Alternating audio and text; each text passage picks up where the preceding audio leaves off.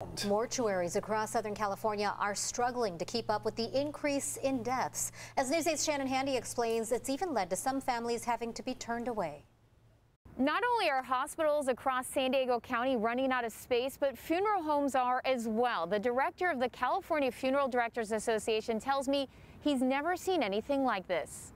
We thought we had it handled in California, and now it's worse than anyone envisioned. Bob Ackerman, executive director of the state's Funeral Directors Association, says every day he's on the phone with mortuaries across the state, all reporting the same problem. I've talked to funeral homes who take an assessment every night. How many spaces do we have left? How many more families can we take in tomorrow? Some funeral homes are faced with turning people away. They just simply don't have the storage capacity. More than 350,000 people in the U.S. have died from COVID-19. In California, we're nearing 30,000 deaths, with 1,600 in San Diego County alone.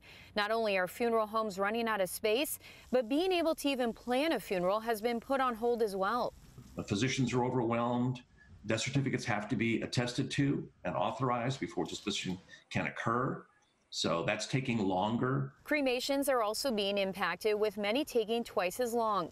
Some of those crematories are operating 7 days a week now, and even that is causing backlogs where a cremation may have occurred within a week. Now it's taking 2 weeks. During a surge last summer, Ackerman says funeral homes as well as coroner's offices prepared by creating more space, but that hasn't been enough to keep up with the most recent numbers. The California Office of Emergency Services is working to figure out solutions, while some families continue to grieve as they wait. It's really been a difficult period.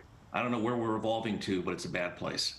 I checked with the San Diego Coroner's Office. They do have enough space, but have resources on standby just in case. Meanwhile, Ackerman says another issue is getting employees within the mortuary sector vaccinated.